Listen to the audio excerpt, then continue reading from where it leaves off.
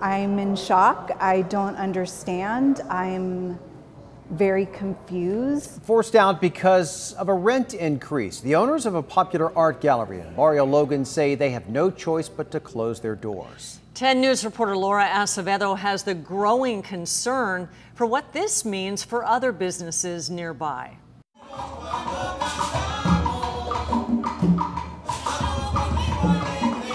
Tuesday, it was Afro-Cuban music.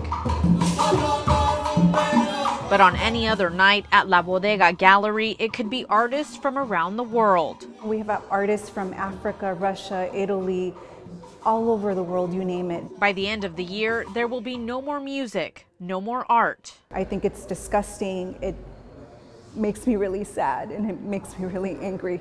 La Bodega's owner, Sony Lopez Chavez, says she and her husband are being pushed out.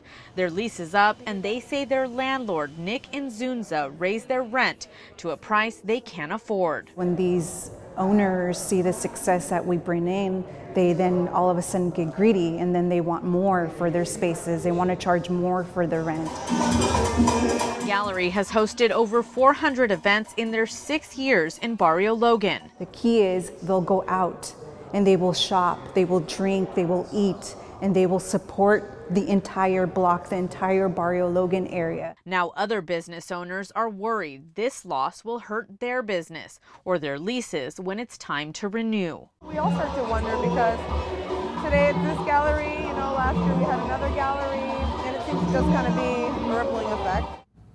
That was our Laura Acevedo reporting. The last art gallery is on December the 14th and the space must be cleared out by the 31st. The owners hope they can find another location in the neighborhood, but for now they have nothing lined up. We did reach out to the landlord, but did not hear back.